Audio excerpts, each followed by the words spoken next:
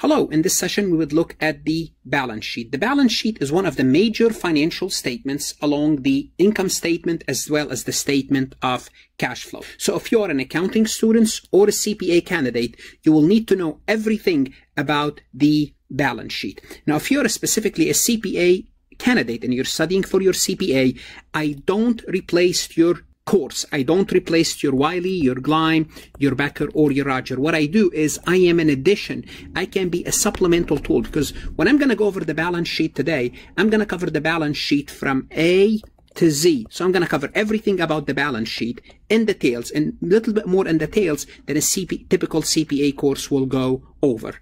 Now, what I suggest you do, if you need additional help about this topic, as well as other topics, please check out my website. If not for anything, check out how well your university is doing on the CPA exam. You can check your score by college, by section. You can check the average score and the average score per section. I also have additional courses on my website: financial accounting, managerial accounting, intermediate accounting, so on and so forth. Please connect with me on LinkedIn and like my YouTube and subscribe to the channel, because I constantly update my videos. So this way I don't want you to miss anything, and connect with me on Instagram and Facebook as well. The balance sheet, sometimes referred to as the statements of financial position. Okay, so it can be called the balance sheet, it could be the statement of financial position. It reports assets, liabilities, and equities, and it reports those at a specified time. So when you look at the date of the balance sheet, it's going to be one single date, such as December 31st, 2020, or any year. So it's not as of December 31st. It's not as of, it's a specified date.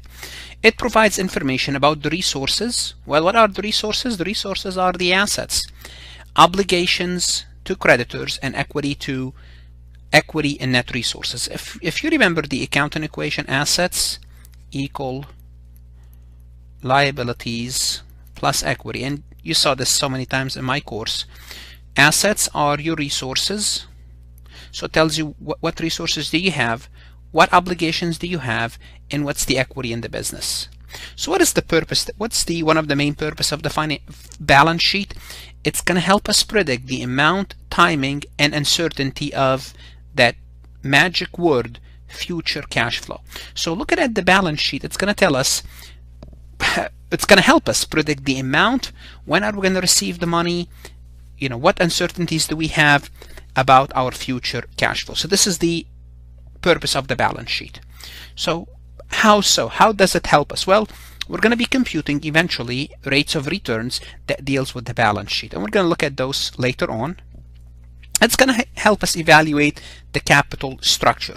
Now, when we say the capital structure, what do we mean by the capital structure? Well, assets equal to liabilities plus equity. Okay, liability and equity is our capital structure. Are we relying more on debt, or are we relying more on equity? Is it 50-50? Is it 40-60? 40-60? Is it 60-40? So this is going to help us the capital structure, and this deals with how are we financing the company. Are we relying more on debt, or are we relying more on equity? And by doing so, by looking at our capital structure, it's going to help us assess our risk and our future cash flow, because if a company relies, generally speaking, if they rely more on debt, generally speaking, they are a riskier company.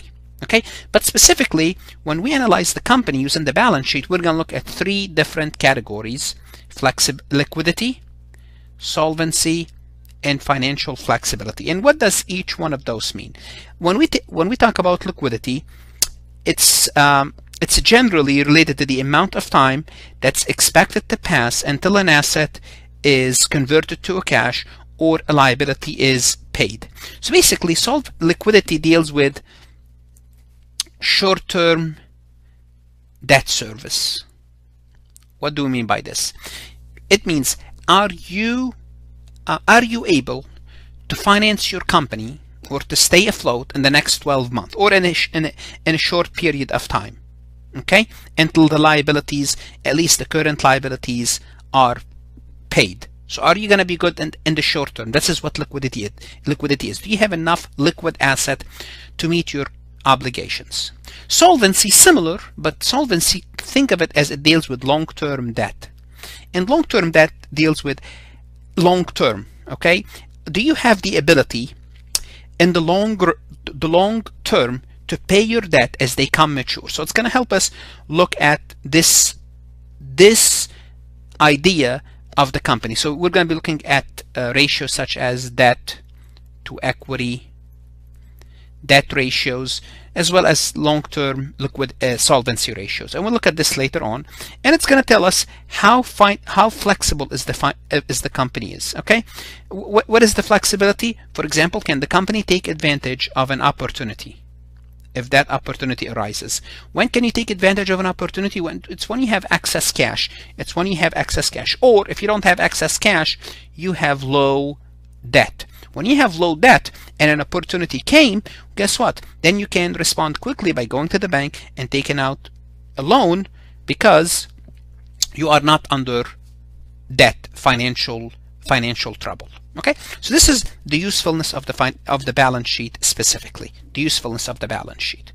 So what are some of the limitations of the balance sheet? So the balance sheet is great, but what are some of the limitations? Well, for one thing, most assets and liabilities are reported at historical cost. And the key word is most, not all of them, because you're going to see later a lot of our assets are reported on something other than the historical cost, maybe the fair value, maybe the not realizable method, maybe the LCM, lower of cost or market, but a lot of it's still reported at historical cost. And historical cost tells us how much we paid for it, and it doesn't change the value, so it's not very useful. Okay, that's one limitation. The extensive use of judgment and estimate. A lot of items on the balance sheet we use estimates and judgments. Like when we do depreciation, well, guess what? Depending on the method that we're using, it's gonna give us the depreciation amount. Or when we estimate bad debt expense, or when we estimate our liabilities for warranties. So there's a lot of estimates that goes on the balance sheet. So, well, if there's estimate, there's a room for error, there's a room for mistakes, but we do what we can. But once you have an estimate, it may not be 100% accurate. This is the point. And many items of financial values are omitted. Like what? Like, for example, think about your workforce. Your workforce may be your greatest asset, or maybe your R&D personnel. Guess what? Those items don't appear on the balance sheet. Maybe your customer base. You have an excellent customer base. You have a loyal customer base. You have a good reputation. Okay?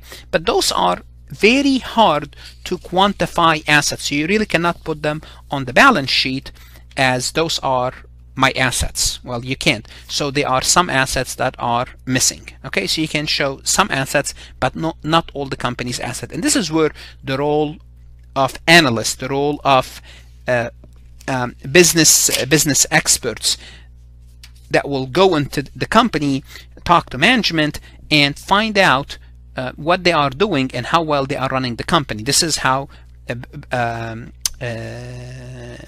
CEO of Berkshire Hathaway, Mr. Buffett, analyzes a company. He looks at soft assets, assets that don't appear on the balance sheet. Management, is the management competent? So those are assets that don't appear on the balance sheet. Identify the major classification of the balance sheet. So what are the major classification? We already talked about them: assets, liabilities, and equities. And hopefully you know what an asset is: probable future economic benefit obtained or controlled by a certain entity as a result of a past transaction. Liabilities are probable future sacrifices. So assets are benefit, liabilities are sacrifices of economic benefit, usually cash. You sacrifice cash arising from present obligation. You have an obligation to transfer an asset or provide a service. This is when you have an obligation. Either you have to give them cash or you have to provide a service in the future, and usually you do this in the future as a result of past transaction. So liability is something happened in the past, created a current obligation, so it has a past, current, and future aspect. So something happened in the past, you borrowed money, now you have a current obligation, you have to pay in the future. And the difference between assets and liabilities: assets minus liabilities equal to equity, and this is the residual interest in the asset of the entity that remains after deducting its liabilities. In business enterprise, the equity, whatever remained, should be the ownership interest. So whatever remained is supposedly, this is the value that goes to the shareholders. So if we only have one shareholder, it goes to the whole shareholder. Now, the relationship between assets, liabilities, and equities were covered in chapter 3. Okay, so if you're not sure, just go back, just keep going back in my lectures, or go to chapter 3 in my channel and take a look at how equity is created, so on and so forth. But now we're going to be looking at the classification of the balance sheet. And again, you're gonna feel as if I'm going through a list of items, and I will, because that's the only way I can go through this chapter. So we're gonna look at assets, we're gonna look at current assets, long-term assets, PP&E, intangible assets, and other assets. Generally speaking, this is how a company report their assets in these 5 categories. Some you could look at them as 2 categories also. And what I mean by 2 categories, either long-term, current, or non-current. So everything else is non-current, and you have your current assets. And current assets are what? We're going to look at each one of them separately. And liabilities, they have 2 categories, current and long-term. And equity, we have 3 main sections of equity. We have more, but I will see that. So in practice, you would usually see little departure of these major subdivision. Most companies, that's how they break down their balance sheets, current and non-current. Let's start with current assets, define what a current asset is, and after we define what a current asset is, look at what is included, what is included in that section. Okay, so current assets are what? Current assets are cash and other assets. Generally speaking, cash is a current asset that a company expects to convert into cash, sell, or consume either in 1 year or in the operating cycle, whichever is longer. We'll always assume that 1 year is longer than the operating cycle. We're using with a 1 year operating cycle. So what are we saying? Current assets are things that's going to be either converted to cash, sold, or consumed. They're going to be gone in 1 year. What are some examples of those assets? Okay, and those assets, if you really think about it, they deal with liquidity. They're going to tell us, do we have enough liquid assets? Liquid is how fast could you turn something into cash.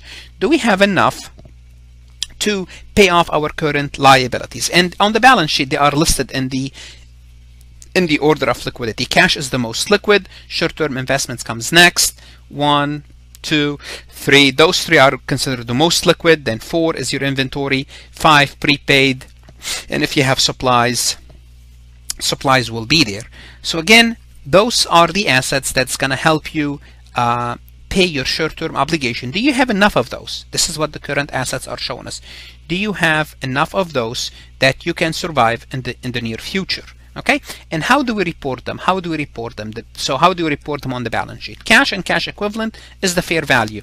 If you have $100,000 in cash, it's $100,000 in cash. So if you have it in euros, you'll convert it into dollar, and that's the fair value. Short-term investments, generally speaking, you would report them at fair value.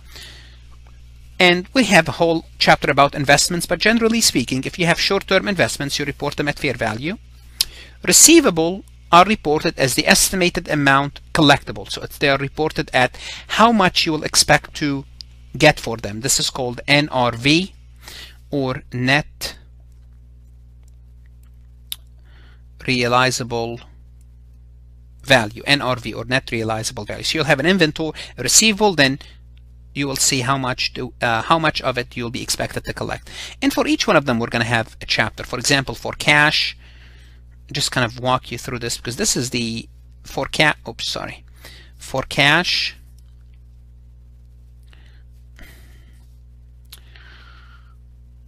cash and receivable, we're going to have one chapter. We're going to have one chapter for inventory, one chapter for investment. So eventually we're going to cover each one of those in details. But receivable, that's how it's reported. Inventory is reported at something called LCM, lower of cost or market. So that's another method that we will use. And prepaid expenses are reported at cost. So notice what I said when we started this. I said most are reported at cost. So the only thing in these is reported at cost is the prepaid.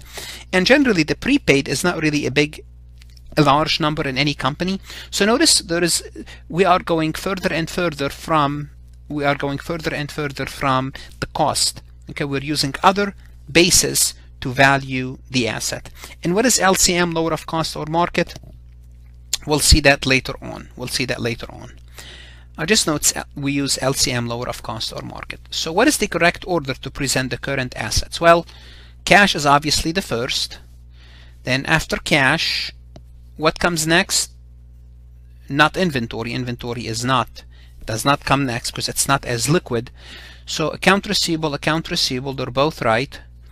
Then between, now we have cash, account receivable, that sounds right. Then between prepaid and inventory, no, prepaid is not. Inventory is more liquid than prepaid, so the answer will be B. But between cash and account receivable, if we have investments, it's going to be investments, if we do have investments. So this is just an example of a multiple choice question. It's the in order of liquidity. Which one can we convert into cash the fastest? Okay, so let's look at cash and what is considered cash. Generally, any money available on demand is considered cash. Okay, now we always say cash and cash equivalents. What are cash equivalents? Cash equivalents are short-term, highly liquid investments that mature within 3 months or less. So it could be U.S. Treasury. Okay, for example, you lend the government money for 3 months or for 6 months, but now there's 3 months is less. 3 months is remained for this for the bond to mature. So any highly liquid investments that mature within 3 months. Again, we're talking about U.S. T-bills, Treasury bills. Okay, and restriction or commitment must be disclosed. So if you have any restriction or commitment on your cash account, you must disclose it. For example, here we're going to look at this company. We're going to look at some samples as we're working through this. So this way you'll have an idea what a balance sheet looks like and what type of description or notes do we need to attach to the numbers. So we have Altera Healthcare Corp. That's their cash position, 18 million and some change. Restricted cash and investments, they have 7.1 million, almost 7.2 million.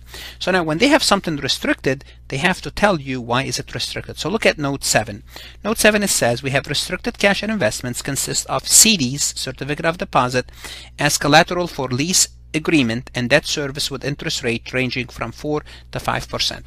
So what they're saying is this: they have cash of 18 million, 18.7, that's free and clear, and they have some restricted cash for 7.2 million, and they tell you why the cash is restricted. As an investor, as a creditor, you need to know why do they have restriction, and they're telling us here they have it in a form of a CD, collateral for a lease agreement, and debt service. So basically the bank tells them, for me to lend you money, you have to deposit some money and keep it on hold, and this is why, therefore, the cash is not free, it's restricted. So if they combine those two together, it will appear as if they have, that's 25, around 26 million, and they don't have 20, they do have 26 million, but 7.2 million of it they cannot really touch.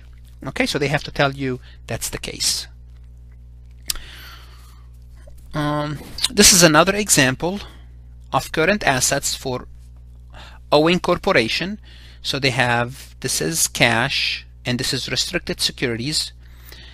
Again, you would look at note 23, and sometimes you might have other restricted securities under other assets. And here, this is how you could read this just to see how sometimes they have restriction on certain investments. The insurance settlements fund are held and invested by the Fireboard Settlement Trust and are available to satisfy the pending and future asbestos related liabilities. Okay, these assets of the trust are comprised of cash and marketable securities and are reflected as Owens Corning consolidated balance sheet as restricted assets.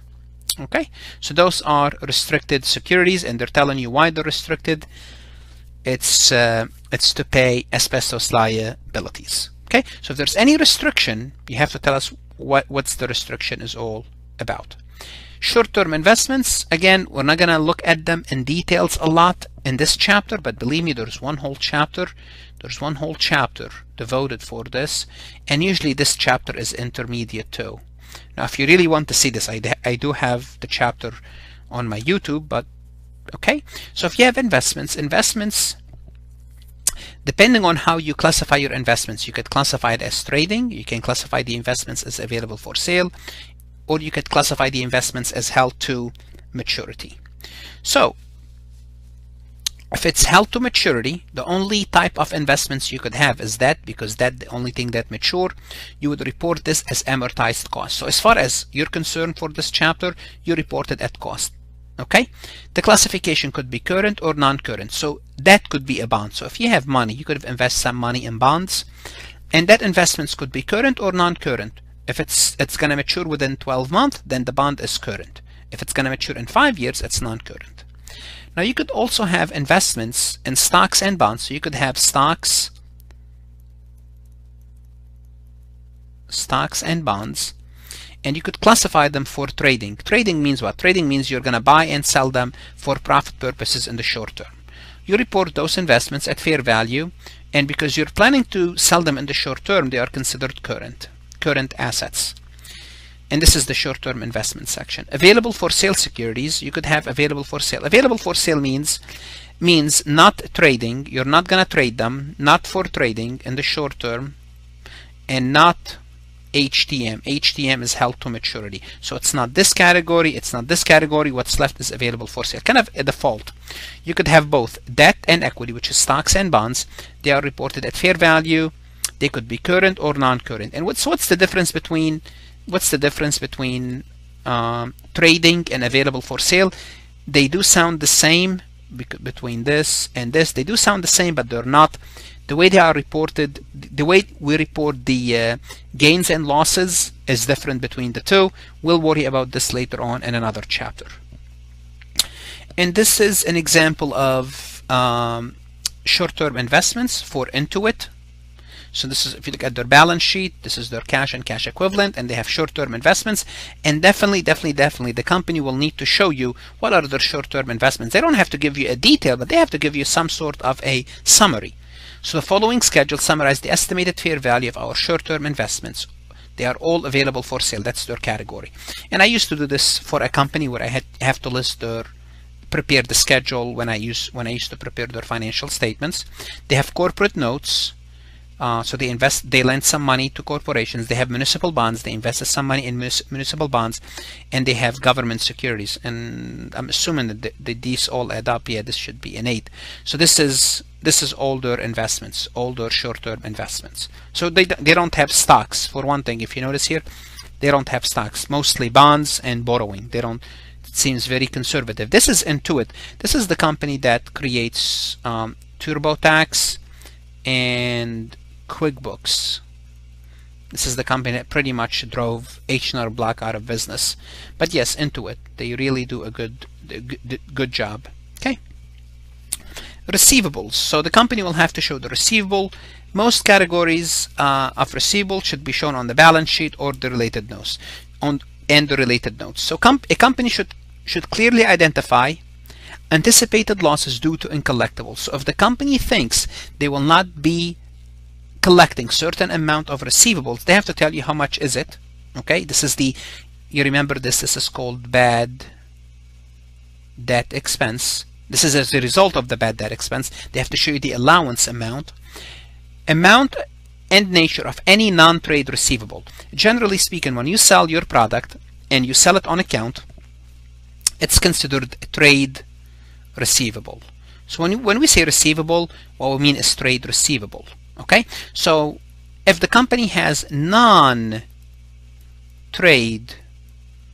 receivable, so what could be some non-trade receivable? Well, it could be an income tax refund. So the company filed for a refund and they're waiting for their money. It's a receivable, but it's a non-trade. It has nothing to do with their operation.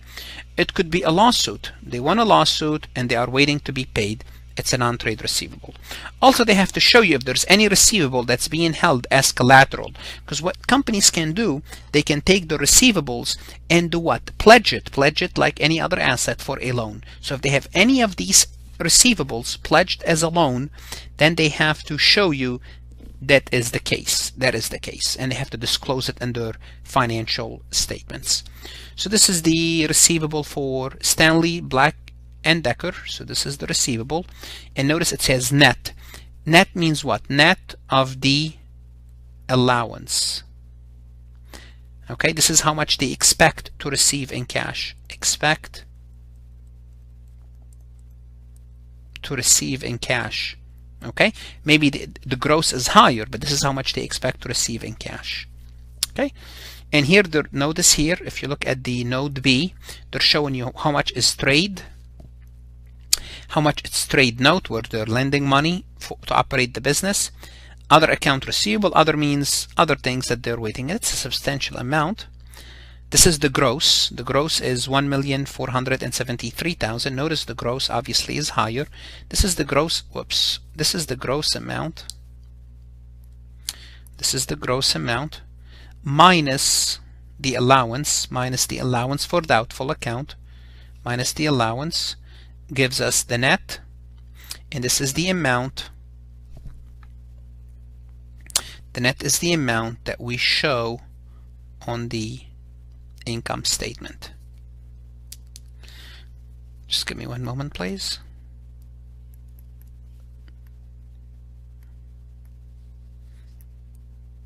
Okay. There we go. We're back in business now. Okay, so this is the amount that we show on the income statement. Okay, the net amount as far as receivable is concerned. Inventory, when we have the inventory, we have to tell you how are we reporting the inventory. For example, lower of cost or market, and most companies use this method. What is this? We're going to have a whole chapter about inventory. You would look at it later. Which cost flow assumption are they using? Are they using FIFO, LIFO, the weighted average, specific identification? Any method they are using, they have to disclose it. And what we have in front of us, a ABOT laboratories. So they have finished product, work in process, and material. And most manufacturing companies, they have 3 types of inventory.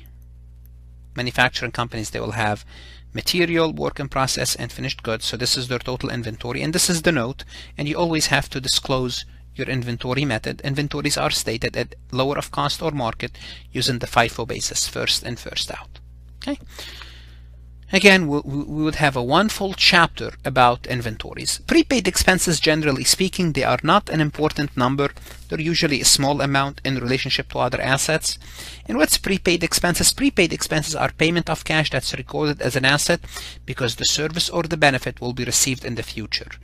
You paid your rent, you prepaid your rent, you prepaid your insurance, you prepaid your supplies, you prepaid your advertisement, or you prepaid your taxes. So every time you make a cash payment before you expense it, because remember, you have to make record the expenses in the appropriate period. So if you reported any expense before that expense is supposed to be incurred, you just have to keep it as a prepaid expense. Okay, and let's take a look maybe at a balance sheet that shows prepaid expense. And here's prepaid expenses and other current expenses. They blend them all together. And usually it's not much to it. It's not much to the prepaid expenses. And this is for Hasbro. And I believe they have a lot in relationship to their total asset. That's around more than 10%. More than 10%. Okay. A summary, basically cash and other assets, a company. So what's the summary? What's current assets? This is the definition of current asset, and this is the total current asset for a company, a picture of the whole thing. Now we're going to move from current assets obviously to non-current assets. And non-current assets, generally speaking, we have securities, which is a tangible fixed asset or PP&E, special funds, and non-consolidated subsidiaries or affiliate companies. So we're going to look at each one of them separately. Again, go through an overview. What would the balance sheet looks like? And eventually we're going to find out, how does it work. So securities. What are securities? Securities are investments, but those investments are long-term. Remember, we had short-term investments. Earlier we talked about short-term investments. Those are long-term investments, not short-terms. Bond, common stock, long-term notes. We're going to have tangible fixed asset. Under investments such as land held for speculation, we're going to have maybe a special fund, sinking fund, pension fund, plant expansion fund, or cash surrender value of life insurance. And we're going to have sometime non-consolidated subsidiaries or affiliate companies.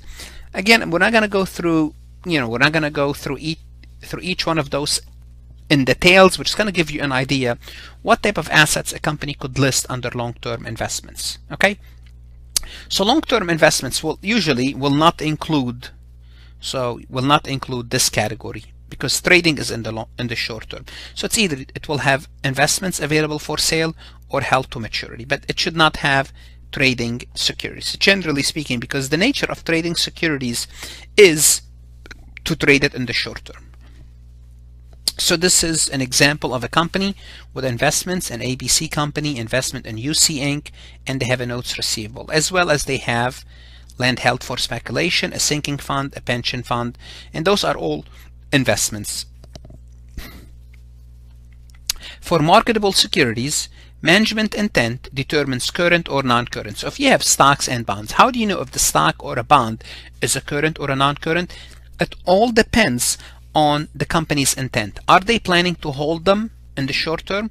Are they planning to sell them in the short term? Are they planning to hold them forever? Or it's someplace in between? This is how we determine if it's trading, held to maturity, or available for sale.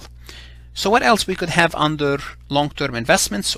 So we're looking at stocks. We could also have land held for, and notice here, for speculation. Speculation means to make a profit.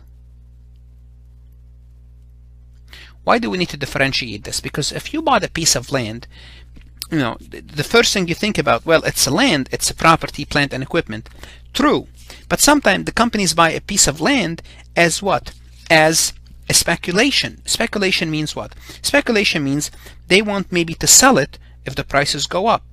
So that's not really an investment for property, plant, and equipment, because when we say property, plant, and equipment, what we mean is it's going to be used in operation. So this land, it's not going to be used in operation. Okay, so this is why we say it's held for speculation. If it's held for speculation, it's listed under investments. Now we could also have what's called a sinking fund, the pension fund, cash surrender value. Basically, a sinking fund is when you put money away. You put money away for a purpose, and that purpose could be to retire a bond or for future plan, but usually you invest this money and it's invested in the long term and you cannot touch it. It's a sinking fund. A pension fund is when you promise your employee pension payments after they retire. So, well, before they retire, you have to create a fund and do what? And finance this fund, put money into that fund and invest that money for your employees when they retire. So this is called a pension fund. So you'll have different assets in that pension fund. Also, you could have cash surrender value. In life insurance, you could have investments in life insurance for employees and the company. What else do we have? And we could also have under this categories investments in consolidated subsidiaries. So those are investments in other companies, but we don't consolidate those companies. So we have investments in other companies, but we don't combine both companies together. Therefore, we're showing the investment separately, because if we combine them together, then we will not show the investment here. It will be combined with the main balance sheet. So this is the Motorola long-term investment section. So notice they have equity investments, which is stocks. They have other investments, and they have fair value adjustments to available for sale securities. You don't have to worry about this fair value adjustment, at least now, but later we're going to have chapter 17 will cover this topic. So chapter 17, we're going to talk about, you know, investments, how to account for investments. Okay. So the next thing on the balance sheet comes property, plant, and equipment. And obviously, what goes under property, plant, and equipment? Property, plant, and equipment are tangible, long-lived assets. So notice they are tangible. Tangible means you can touch them, because we're going to have assets that we cannot touch. Okay? Tangible, long-lived assets used in regular operation or in operating the business. Okay? So what could be examples of property, plant, and equipment? Those could be land, but remember, not land held for speculation, building, machinery, furniture, tool, and waste and resources such as minerals. So those are the assets that we consider them property, plant, and equipment. And sometimes you know them as P&E. Sometimes they are called fixed asset. I'm not sure if they're called something else, but those are the two names that I can think of, PP&E and fixed asset. Maybe they're called something else. with the exception of land, a company must either depreciate or deplete, if it's a natural resources, these assets. So we have to eventually expense them. Depreciate them and deplete them means expense them. And depreciation expense means allocate the cost to period benefited.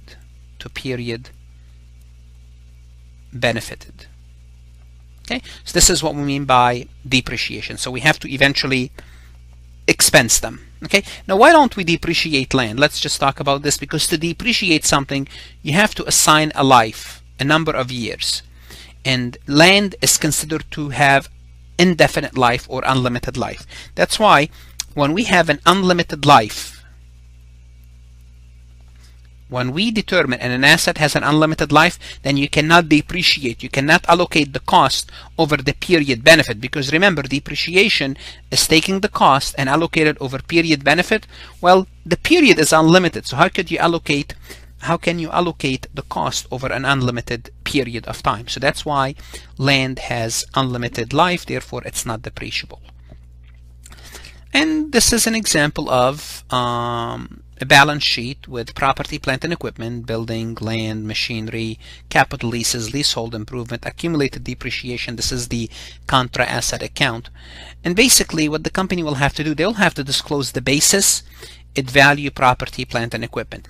And if we're using US GAAP, let me tell you what the basis are. The basis is the cost basis. It's very simple. When we buy property, plant and equipment, we keep it at cost. And we have to disclose, for example, we may have a schedule of, of the buildings, of the major buildings that we have. Okay, maybe we need to talk about a little bit about the machinery and equipment. How do we depreciate the machinery and the equipment? How do we classify each assets in what group, so on and so forth? How do we come up with this? If there is a lien against that machinery or that land or that building, we need to disclose this. So we would need additional disclosure, at least which depreciation method we are using too, because we are depreciating those assets. So we need to tell the users, are we using the straight line, accumulated accelerated depreciation, makers, or whatever method we are using. Not makers for tax purposes. Okay. Also, well, this is the property, plant and equipment for Mattel. Mattel is the company that manufacture Barbie dolls, so they have land, building, machinery and equipment, leases, leasehold improvements, total assets, less accumulated depreciation. Then they have tools, dies and molds, net amount, then net property, plant and equipment. Okay, so this is an example of a company, property, plant and equipment. Once again, they'll have to do additional disclosure about those property, plant and equipment. Okay, intangible assets, we're going to have a whole chapter about actually property, plant and equipment and intangible asset. I know we're going through this, it seems as I'm going through the index of the textbook, because every topic you're covering now we're going to cover in details in another chapter. One whole chapter for property, plant and equipment, one whole chapter about intangibles, one whole chapter about investments, one whole chapter about inventory. I know we're going through them now, but eventually we're going to learn the details of each one of them. So what are intangible assets? Intangible assets are assets that lack physical substance and are not financial instruments. In other words, they are not stocks or bonds, and they lack physical existence. Okay, what are some examples of intangible asset? Goodwill, which we'll talk about later, patent, trademark, franchise, and copyright. And if you watch Loan Sharks, and hopefully you do, they always ask them if they have an idea, that they patent this idea, because when you patent an idea, that's considered an asset.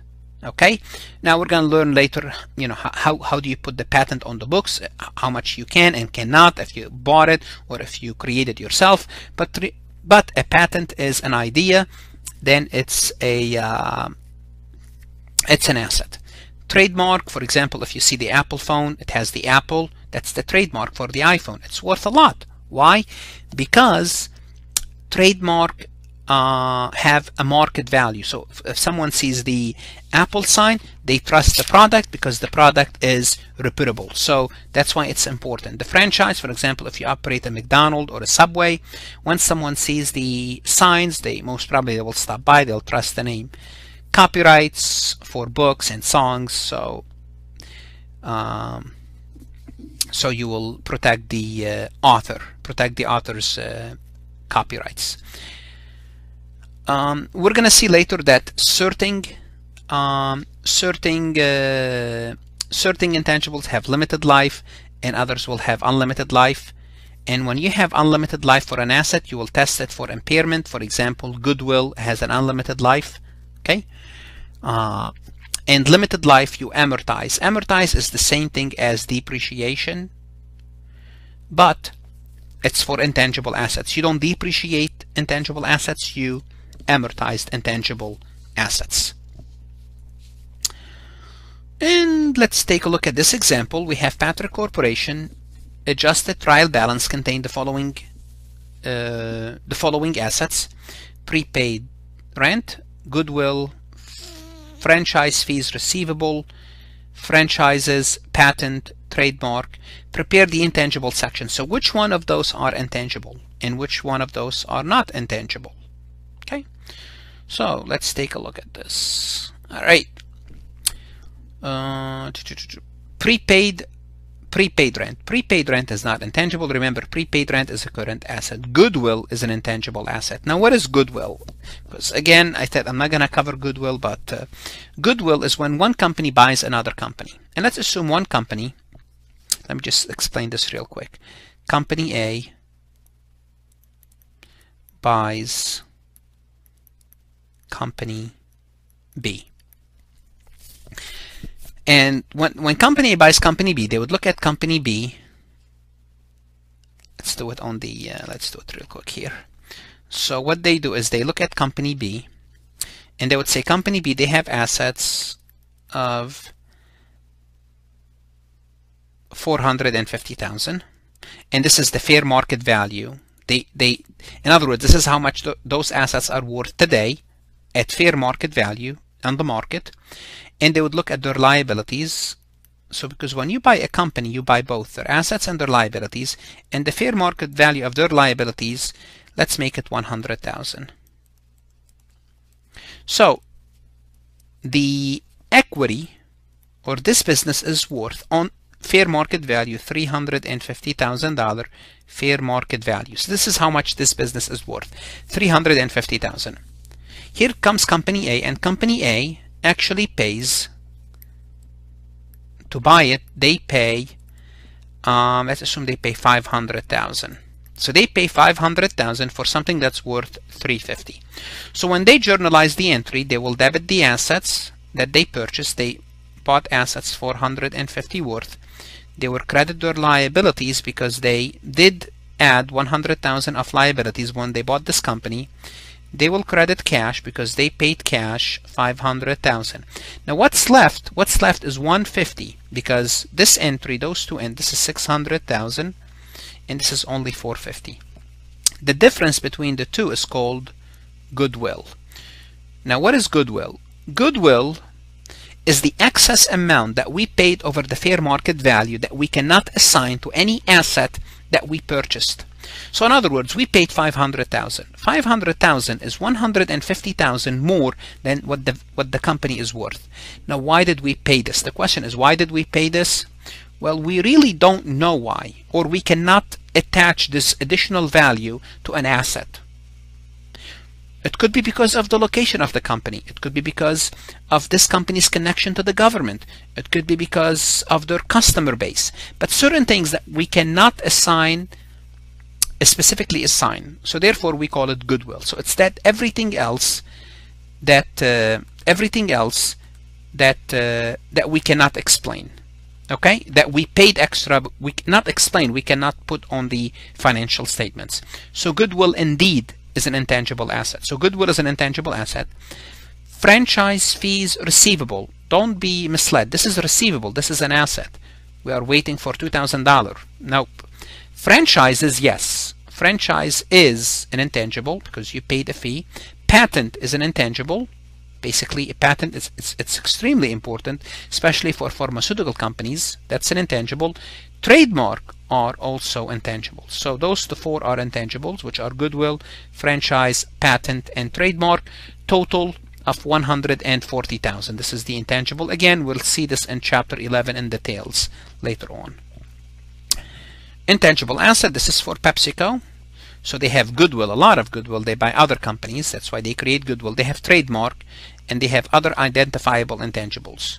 So I don't want you to think that this trademark is the PepsiCo trademark, because when you create your own trademark, you don't put it on the books. We'll talk about that later on. But this is a sample of intangible assets. Okay. The companies could also have other assets. Okay, they may include long-term prepaid expenses, non-current receivable, assets and special funds, deferred income taxes, which we'll see that later on in chapter 19. This is the dreaded chapter 19. No one likes this chapter. Property held for sale, restricted cash or other securities. So those are, if it doesn't fit anywhere, you could put them here if you would like to. But remember, property held for sale, it could also be long-term investments. But this is the category. In other words, the company will always have this option.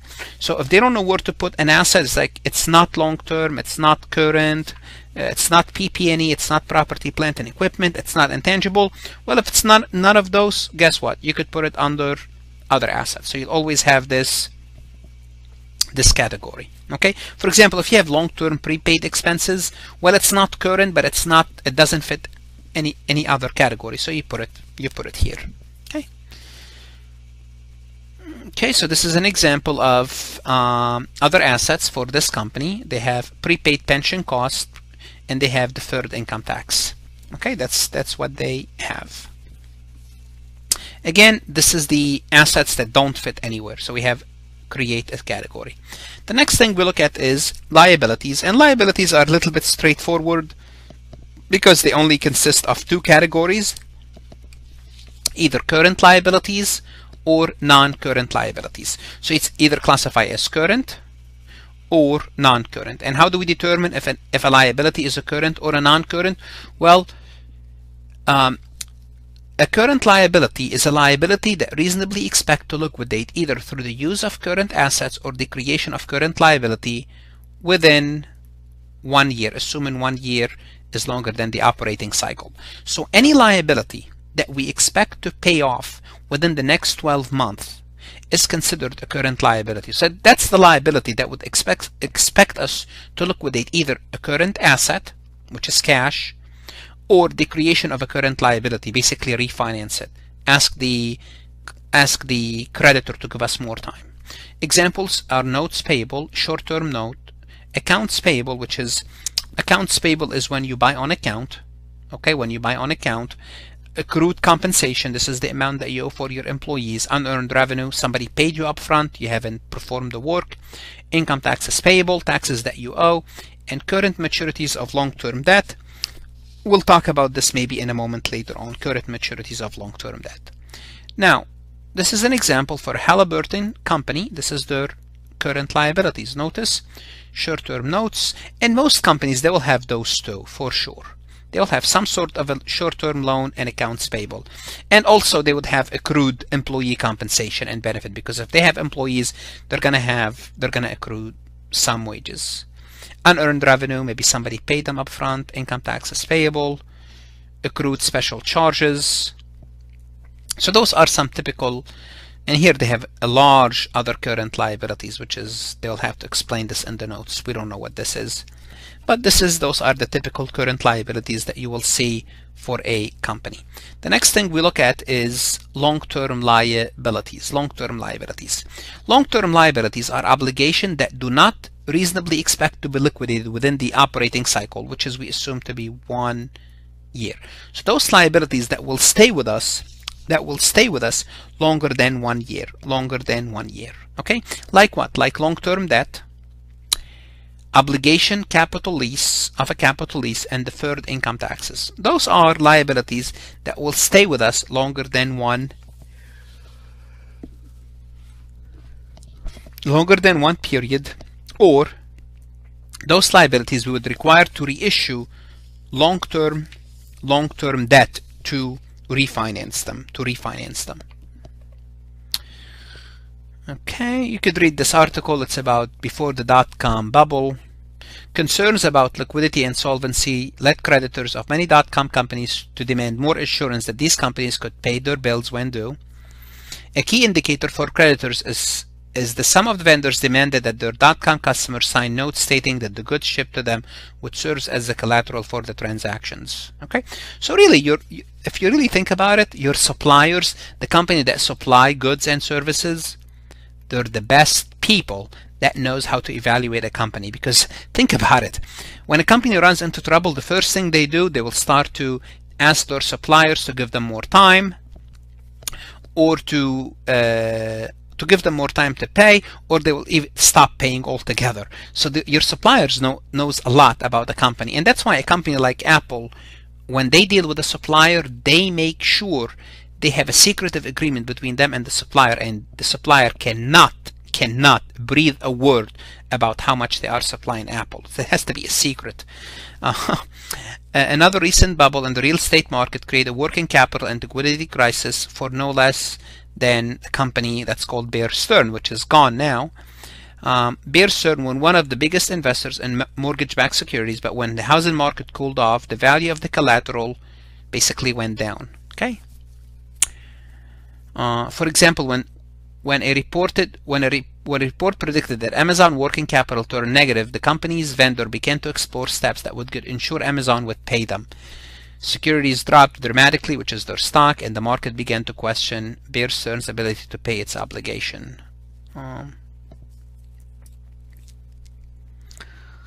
Well, again, short-term liabilities are extremely important for any company, because if you cannot meet your obligation, it's a problem. It's really a problem. Let's take a look at this example. Included in Adams Company, December 31st, 2014, trial balance are showing the following accounts payable, pension asset liability, pension asset / liability, discount on notes payable, unearned revenue, bonds payable, salaries and wages payable, interest payable. So they're asking us to prepare the long-term liability section. So which assets are considered long-term? Well, I'm going to tell you right now, accounts payable is not. So this is not. And then we cross accounts payable, the easy one that we can easily cross. Accounts payable is not. Pension asset liability, yes. Pension, generally speaking, when a company has a pension liability, it's definitely not in the short term, because this is planning for the future. So this is planning for the future. Discount on bonds payable. Generally speaking, bonds payable are long-term debt, and the discount on them is a contra liability, which is also long-term debt. Unearned revenue, generally speaking, no one pays you and they expect you to perform longer than a year. Bonds payable is a long-term debt. Salaries and wages payable, that's a no-no. That's a current liability, because no one will wait for you 1 year to pay them. Interest payable, generally speaking, banks, they want their money, and the government don't wait longer than a year. So the three long-term liabilities are pension liability, bonds, and discount. And discount is a contra liability, it reduces this amount. And the other ones that I crossed out, you might be asked what are the current liabilities, and those will be the current liabilities. All right, let's take a look at this example. And this is an example for the Great Atlantic and Pacific Tea Company. Their current liabilities, then their long-term liabilities, and there's a C note. And here what they do is they break down their long-term liabilities. They have debt consist of 9.5 senior notes, so this they pay 9.5% on this note. They have a mortgage and other notes that they pay 9.9. They borrowed from the bank this much at 9.7, and commercial papers at 9.4. And I remember when I used to prepare, I remember certain things really well. For when you have debt, you have to list all the classification of your debt. So that's one of the things that you have to disclose. Show me the breakdown of your debt, and what is your average interest rate. Now, they can either put it there, or someone can easily calculate the average interest rate that this company pays. Now, this is your total long-term debt. Then what you do after you calculate your total long-term debt, you deduct the current portion. This is the current portion of the long-term debt. So the total debt that this company owes is $314,931,000. This is the total debt, total long-term debt. Of this amount, $60,619,000, this amount here, which is I'm going to highlight in blue, highlight in a different color. This amount here is due the next 12 months. So the total debt that's going to be with them later on after they make the payments next year is $254,312,000. Okay, and I used to do this a lot when I was in practice. Well, I still practice a little bit, but I no longer have clients that have a lot of debt. But for companies, they might have 6-7 different debts, maybe sometime more. But this is what you have to do. You have to break it down, and you have to show if there's any collateral against that debt. Okay. The last section of the balance sheet is the owner's equity section. We're not going to really get into this because we're gonna look at this later on in details when we get to chapter 16. But let's cover what we need to cover. When the company issues stocks, they have to show if the company has a par value. So the par value, or the stated value of the shares issued. So if there's a par value, let's see if there's an example. Oh, there's an example for Las Vegas Sands Corporation. For example, the par value is 0.001. So what does that mean? It doesn't really mean anything. But if there's a par value, they have to disclose the par value. They also have to disclose how many shares are authorized. So they are authorized to issue 50 million shares. Of those 50 million, 3.6 million are issued and outstanding. It means they are sold. Actually, this is the preferred stock. The common stock, the par value is 0.001, the same as the preferred. They have 1 billion shares authorized. 707 million of them, I'm rounding, 707 million are issued. Okay, and this is the dollar amount, this is the dollar amount. So those are the common stock. Additional paid-in capital is what the investors put into the company. So those accounts here, preferred stock, common stock, and paid-in capital, those are called capital contribution. And capital contribution is what the investors invested in the company. Okay, so those three accounts shows that. Then, so this is capital stock. We looked at, the par value, then additional paid-in capital. Those are the capital contribution. So those two are considered represent capital contribution. Then what happened is the company will have another major category, which is called retained earnings. Oops, sorry. Okay. And retained earning is the corporation. Let's do a different color. Retained earnings is the corporation undistributed earnings since the company started. So when the company makes a profit, they can either distribute it or keep it. The amount that they keep from the earning is called retained earnings. So this is usually another main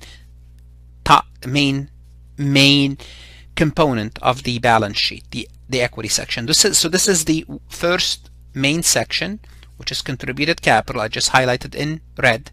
This is what the investors put into the company. Then retained earning is another major component of the equity section. Now you're saying, so what's that in between?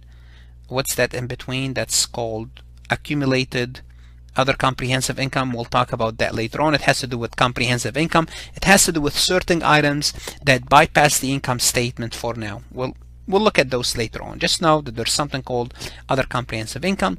Generally speaking, is not a large component.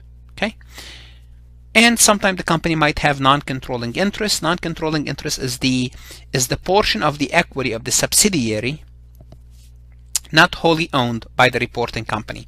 So basically what happened, at some point, what company is this? Las Vegas Sands. Maybe they bought another casino, and they purchased 95% of that casino, some other casino. So there's 5% that they not own. So 5% of the company they don't own. So they have to show the non-controlling interest, the interest that they don't own, which is represent that much. Why is it an equity? You don't have to worry about this. Just know the non-controlling interest. You know what it is. It's the portion of the equity of the subsidiaries not wholly owned by the reporting company. Just know what it is. Eventually you will take advanced accounting and you will know exactly how to calculate this component. Okay. And let's take a look at this example. And basically what we need to find out is a classification on the balance sheet. Where do these items goes on the balance sheet? Well, let's start with the first one. If you have an investments in a preferred stock, so you bought stocks, well, think about it. Investments, well, we need more information, because remember, an investments could be short-term, and investments could be short-term or long-term investments. So for this, it could be current or long-term investments. Treasury stock, which we did not talk about, it should have been listed here under equity. Treasury stock is an equity, and treasury stock, to be more specific, it's a contra equity. Contra equity. What is treasury stock? Is when the company buys back its own stock. When it buys back its own stock. Common stock, we already know it's part of stockholders' equity. Cash dividend payable, the word payable tells you what? It's a liability. And what type of a liability? When the company promised to pay dividend, they don't wait a year, longer than a year to pay it. Usually they pay it fairly quickly, so it's a current liability. Accumulated depreciation, this is a contra asset, and it goes under the property, plant, and equipment, PP&E. It's a long-term property, plant, and equipment. Interest payable, we know from payable it's a liability, and when you owe someone interest, they want it fairly quickly. A deficit, and this is what they mean, deficit in retained earnings. And remember, retained earnings is that amount that we keep the profit, but sometimes what happens, we distribute all the profit and more than the profit that we incurred over the years. And what happened when we do this, or we keep on incurring losses and the retained earning goes to zero, then it goes -0. Once the retained earnings goes below 0, we call it deficit. Now, trading securities, this is easy. Trading securities is a current asset. And unearned revenue, remember, unearned revenue is the money that they paid us before we perform the service. When someone pays you this money, they don't wait longer than a year for you to perform. So it's a current liability. Let's see what we have. Prepare the classified balance sheet using the report and the account format. So when we prepare a balance sheet, we could use the account form or the report form. Okay. So the AICP indicate that all of the 500 survey companies either use the report form or the account form, sometimes collectively referred as the customary form. Okay, that's fine. This is the report form. The presentation of the balance sheet meets the objective of the financial reporting to provide information about the entities, claims, and resources. Obviously, this is what we were talking about. This is the report format. At the end of this recording, I'm going to invite you again to visit my website, farhadlectures.com. Please like this recording, share it, and if you have a CPA prep course, that's fine. You can keep your CPA prep course, but you might need additional explanation. I do provide you with additional explanation. Your CPA exam is 20 to 40-year investment. Don't shortchange yourself. My subscription is nominal based on the value and based on the long-term investment that you're going to be making in yourself by passing the exam. So go ahead, pass the exam, put it behind you, study hard, and most importantly, stay safe.